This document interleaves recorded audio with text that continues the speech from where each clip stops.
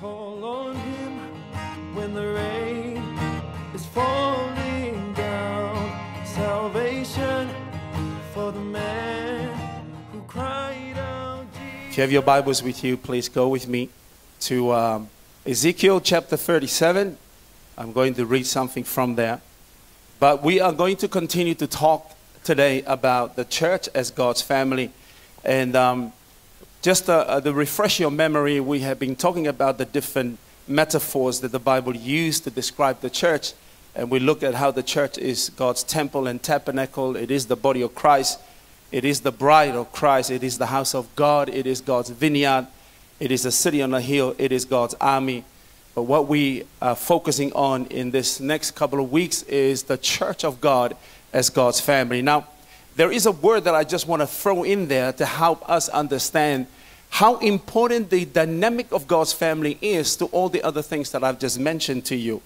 I do believe that God is calling this church to be a mighty army, but I also believe that for us to be that army, we need to really understand ourselves as family, as brothers and sisters, and we have mom and dads and we have uncle and aunties in this house, so that when we are out there advancing forcefully the kingdom of God, which we need to be militant and forceful when we are doing those things like what Ludi is doing in the team, it is a forceful thing to take Icon out there and to be able to penetrate into the community, the mindset and the philosophy and the ideology of the people in this place, because we live in a world now where people don't really want to hear about Jesus. You know, the relativistic and also the pluralistic world that we talked about last week.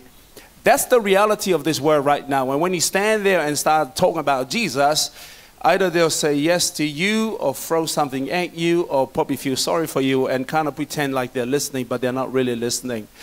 And so we need to come back to a place, we're going back to the drawing board and say, God, how can we preach this ancient gospel, which is still very powerful in this modern day?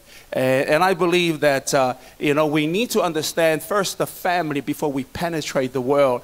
And we want to get out there and penetrate and have such a great impact with everyone here on the same page and on the same vision, one heart and one mind. We talked about that 2 weeks ago. But here's a word about, the word is symbiotic. And write them down on your mind, and also the word interdependent. There's a word that describes what this church family should be like, that for us to be able to do things out there, we need to understand that we are symbiotic. There's a symbiosis or symbiotic relationship in this room where I need you and you need me. You cannot do without me and I cannot do without you. In fact, my success becomes your success, and your success becomes my success. And your success is not independent of my input. And that's what many people don't understand, that I can do without the church.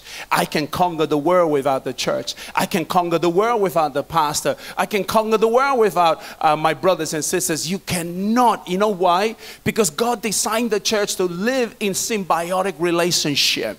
You need me, I need you, because I believe that God has given me something to help you fulfill your destiny, and God has given you something to help me fulfill my destiny. So we can't look at it ourselves and say, well, you know what, I am myself, my God, my strength, my wisdom. I can do it on my own. I know that we live in a very individualistic world, and we talk about the isms that is affecting the church today last week, but it's affecting us out there, and that's why for the Samoans and the Tongans, they don't really see eye to eye on a lot of things, but sometimes we bring those differences to the house of God. And you know what? In God's house, God is saying, put away your differences and focus on what makes you the same. Focus on your common ground. And your common ground is Jesus is our Lord. Jesus is our Savior. He is the way, the truth, and the life. And we need Him. He needs us. Not that He needs us, but we need each other. And we look around this room, symbiotic relationship simply means that the brown needs to get on well with the white folks, and the black folks, and the green folks, and the yellow folks. And people of different cultures and different ethnic origin need to get on well with each other. I love this church because it's very multicultural. And I believe God has called us to be that. Even though I've been out and preached in many churches, and some of these churches are predominantly white, which is great because, you know, I want to be able to show the white folks that I can still tangle with them in their, whatever, that being a brown person, I can still deliver word in a different culture, because that's the kind of church and people God is raising this church to be. And I just want us to know that we cannot do without each other. Symbiotic relationship and interdependent are the key words. You cannot be independent. Oh yeah, Pastor, you know what? I'm just coming to church. It's been 3 years now, but I'm not really connected to anyone. That's an independent spirit. I don't think you be helped or you're able to help us. Even though we would like to help you, but I can't help you or anybody help you if you have this independent spirit inside of you where you're saying, well, I don't need anybody else. So I want us to look at these words, symbiotic and interdependent are the key words that really describe the Church of Jesus as God's family. I have a slide up there. I just want to recap from last week. Do we have the slide up? On the challenging forces that really work against the family or symbiotic relationship or interdependent spirit in the house of God. And from last week, we looked at the force of pluralism, and which is the coexistence of various and diverse groups and views and ideas and culture that is happening out there. But we're all here. Most of us actually represent this thing out there. But in the house of God, let's not bring out differences here in terms of pluralism and divide us in this house or the church of God. Because the Lord wants us to be one and have unity in diversity. Somebody say amen. The other force that is out there is relativism. It is the belief that truth and morality exist in relationship to where you live and what you think. Meaning that truth to you is relative, that whatever you believe is true today, that is truth. And some people have actually brought that here. And I've experienced this with many people, even in my past experiences. I have somebody come to me in the old Breakthrough Church and they said, I believe that Jesus is the same as Buddha and Muhammad and all the other gods in the world. I said, wow, how long have you been in church? Oh, a couple years, and you believe that? Let's not bring that here. Jesus is Lord and he's above all of those guys. Somebody say amen. Multiculturalism is the reality of Australia, and we live in a multicultural world. And it simply means cultural diversity and the demographic makeup of a specific place or community. We live in a very multicultural community, Springfield. And this is the kind of people we're going to draw into this church, multicultural. But let's not allow our multiculturalism to divide us here. And if you felt to be married to an Asian and you're from the Pacific Islands, go ahead. Find that Asian girl and marry her. And don't let your mother stop you because it's a cultural thing. You've got to marry within the culture. And if you're a white girl, then you like a brown boy, come see me. I've got a few single brown boys, in this church. I can recommend them to you. You see, multiculturalism is beautiful, but let's not allow it to divide us in this house. Number 4, materialism. And materialism, consideration that material possessions and physical comfort are more important than spiritual values. Yes, we need material things. We need material possessions. But as a child of God, I think that we need to focus more on spiritual values and principles above material possession. Amen? Is it wrong to have a car? No. Is it wrong to have a house? No. Is it wrong to have a boat? No. Is it wrong to have money and travel the world? No. But when they become God, you have a problem with your Christian life. Somebody say amen. And please don't make your wife your God. Don't make your husband your God. And don't make your kids your God. There is only one God, Lord and King, and his name is Jesus Christ. Somebody say Jesus Christ. And don't use Jesus to get material blessings. You know what? He won't bless you because he can see right through you. But if you're coming to God and you're part of a church, remember materialism is great. But spiritual values and principles are more important and of greater value and worth than these things. And you know what? Here's the last one. If we allow these things to affect us here, things that has divided us out there, then we will have what I call sectarianism. Sectarianism is the different sect or group within the church or community. So if we allow the forces out there to come in here and we are kind of like enforcing it rather than looking at what makes us one, you know, Jesus, the Word, the Holy Spirit, the church, and all the things that we celebrate in God, we will have different sects in this room. We have different groups in this room. We have those that are just hanging around when we go out coffee. We don't talk to you because this is our little group. We have little groupies in the church. Let's not create sectarianism in the church. We should be just one body with one Spirit and one Lord and what? One family. And I know some of you hang out with people you like and that becomes your little group. You need to break out of that little group and talk to somebody that you don't normally hang out with. Because if we're going to build a family, we're going to kill sectarianism. Somebody say, amen. Amen. Sectarianism it's not good. And that's why out there we have people who are fighting against each other simply because they are from different sects. And we cannot afford to have that happen in our church. Go with me to Ezekiel 37. Let's read this from verse 1 to 10. Are you enjoying this so far? I'm just going to speak to you very slowly today. I don't want to scream, but if the Holy Spirit kick in me, then I will scream, of course. But, you know, I don't want to do that because I just want us to be led by the Spirit.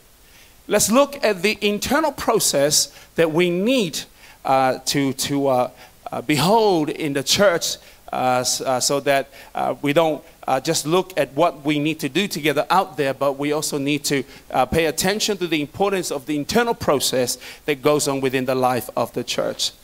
And verse 1, Ezekiel 37, verse 1 to the 10. The hand of the Lord was upon me, and he brought me out by the Spirit of the Lord and set me in the middle of a valley. It was full of bones. He led me back and forth among them, and I saw a great many bones on the floor of the valley, bones that were very dry. He asked me, Son of man, can these bones live? I said, Oh, sovereign God, you alone know. Then he said to me, Prophesy to these bones and say to them, Dry bones, hear the word of the Lord. You hear the word, dry bones. Hear the word of the Lord, dry bones. Hear the word of the Lord, dry bones. You haven't heard of that word? A song, sorry? Okay, don't worry about it. I'll sing it to you after. But it says, dry bone, hear the word of the Lord. Verse 5. This is what the sovereign Lord says to the bones. I will make breath enter you.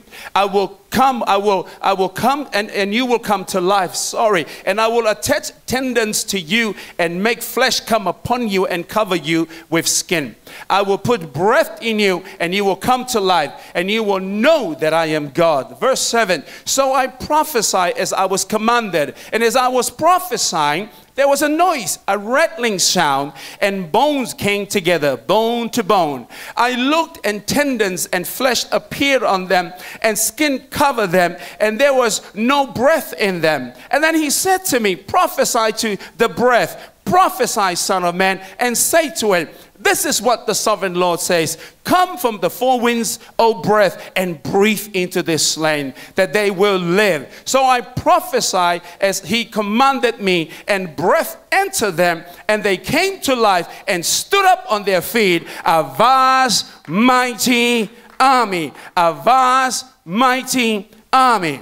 Now, when the Lord gave me this word, the Lord said to me, David, the church breakthrough, ultimately, my intention for you is to become a vast, mighty army.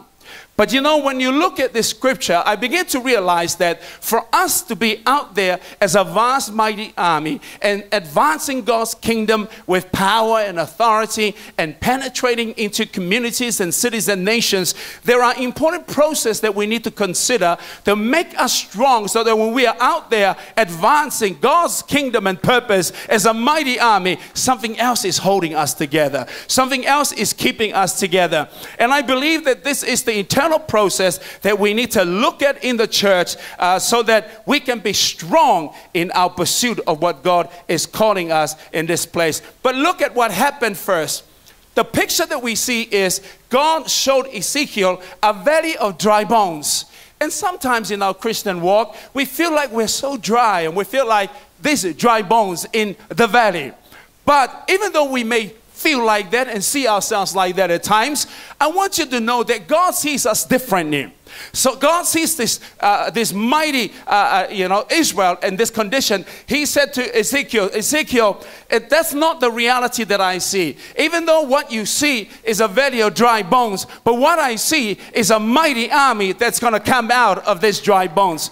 But what I want you to do, Ezekiel, to do is to prophesy, is to continue to speak. Whatever I give to you, say it, because it is not your power and your ability. It is the word that I put in your mouth that's going to turn that valley of dry bones into a mighty army. And the Bible tells us very clearly that as Ezekiel began to prophesy and he began to speak, he began to see changes in the valley of dry bones. There was a rattling noise. Bones began to connect to bones. There was the tendons connecting bones together. The flesh come upon the skeleton, and there was skin over it. And then he saw the army standing up as the breath of God enter into this vast, mighty army. And sometimes, when I look at this scripture and I said, God, sometimes I'm preaching to this church and I'm prophesying as you have spoken to me to prophesy. I don't know what's going on. But I believe that there is power in God's word. As we continue to speak forth whatever God is saying to this house, we will turn this church from just a church scattered, church that may be divided, church with many isms. I believe God's word is sufficient and powerful to make us a mighty army in this place. Somebody say amen. But before they become a mighty army, look at what happens here. The Bible said that as he prophesied, the process number one that happens was the bone began to connect to the bones. And to me, this is the joining of hearts and minds in this church. Because when he prophesied and bones begin to connect, I see that as us beginning to join our hearts and minds together, people in this house connecting our hearts, and so that we can become one heart and one mind in what God is calling this church to be. Amen? Because you know what? We can be together in this church today and still our minds are divided, our hearts are divided.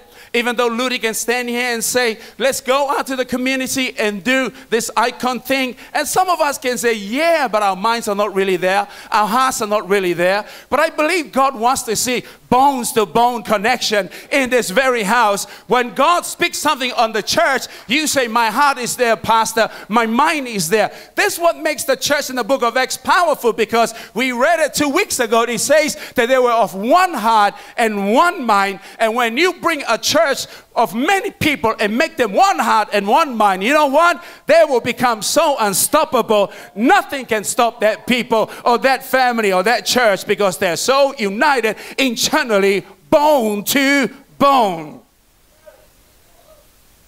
I am connected to Tina bone to bone. That's why you can't divide us.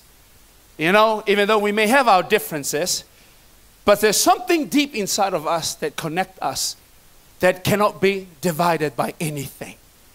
And we have walked through life and gone through so many things together to understand that when the going gets tough, we unite. You know why? Because this is an internal thing that happens to this mighty army. What they saw at the end was a mighty army, but it started with bone to bone coming together. So we can't change the world if we cannot connect in here, mind and spirit and hearts together. Amen? And then he saw another process called the tendons. What does that mean for us? I believe that tendon speaks of genuine and authentic relationship. Once our minds and our hearts are together, we need to continue to cultivate genuine and authentic relationships. That's what's keeping us together. Can I just borrow you, Sam, for a minute? Because maybe I need to demonstrate this so you can see this. One heart and one mind. Me and Sam are one heart and one mind on everything God has spoken to this church about. Right, Sam? Yeah. Oh, that was great. I really believe in what Sam just said. So though we can be one heart and one mind, but what we need is tendons to continue to connect us together in genuine and authentic relationship. Because you know what? If you don't build authentic relationship, eventually along the way, your mind and your heart will be divided. So I need to deliberately see Sam, talk with Sam, spend time with Sam, so that we can have the tendon binding us together. Amen? So you can be one heart and one mind, thank you, Sam, with anyone, but if you don't spend time to have the tendons that really connect the bones together, something along the way will break you up. So in this church, to be a mighty army, we've got to have the tendons working among us. Can I encourage people in this house to please go out and see people? My job, most of it, every week, is visiting members of this church. And some people have said to me, Pastor, I thank God that you're different from other pastors that I've been under. And I said, you know, in what way? Well, you come to my house and you come to visit me. But the more I visit people, the more I begin to know and understand people. And when you walk away, you feel like there's a deeper relationship that has been forged by the Spirit of God when you go and see people. I want to encourage us here to build the tendons between us, among us, by building authentic and genuine relationship. Number 3, the flesh. When he saw the bones coming together, he saw the tendons coming together, he also began to see the flesh coming upon the skeleton. And to me, the flesh could speak of ministry and services that we do together in this place. Serving God and God's people together could be the flesh that really holds us together. Now, we can be one heart, we can be one mind, we can have a relationship, but I believe that we also need to do something for God and His people together. Serving God and getting into ministry may be that flesh that comes upon us. And of course, the next thing that he saw was the skin. So he's prophesying, he's speaking these things to this valley of dry bones, and he sees skin coming upon the flesh. And for this church, I believe the skin speaks of the overall system and structure and authority that govern this house. If we focus on the bone to bone, if we focus on the tendons, if we focus on the flesh, we'll see the skin begin to come upon us, systems and structures and God's governance all over this house. And the last thing he saw was, as this thing began to happen as he's prophesying, the breath of God enter, and there stood a mighty army. And this is what God is saying to me, David, your church cannot be a mighty army out there unless you pay attention to the eternal process and system that must be built inside the house of God. And that's why I believe that the picture that Ezekiel saw is a picture of our house. We will be a mighty army, but for us to go out and change the world, we've got to have the process of bone to bone happening here. We've got to have the tendons happening here. We need the flesh happening here. We need skin upon the whole church going on in this place. We need the breath of God, and we also need to see the life of God coming upon this house. Let me point out this point here, because I think my time is up. But listen to this. When we have the bone and the tendons and the flesh and the skin coming together, the Bible tells us that he began to prophesy the breath. The breath speaks of God's spirit, God's anointing, God's life coming upon the church. And many times, this is what the Lord has said to me, many times we come to church and we are worshiping, and sometimes we struggle to feel God. And then I said, why is it that some Sunday your presence is thick in the house? And why is it some other Sundays we're struggling to touch you? And you know what God said to me? There's division, there's differences in the church. You know, God cannot speak or prophesy his breath upon a church that looks like they are together and they've got it together. They have the appearance of oneness, but inside they're actually divided. And I tell you this, it's important for us to know that we need his presence upon us. The breath of God needs to come upon this church. But God will only entrust his presence and his spirit to a house that is willing to put all the internal process and systems together. Somebody say amen. The Bible tells us, and you know in Psalms 133, it says how good and pleasant it is when the brethren come together in unity. There God commands a blessing.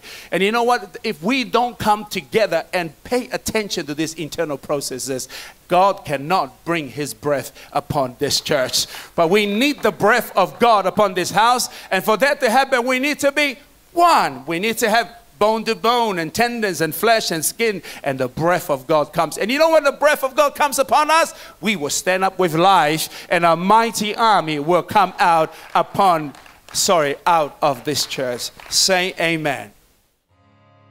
Call on him when the rain is falling down. Salvation for the man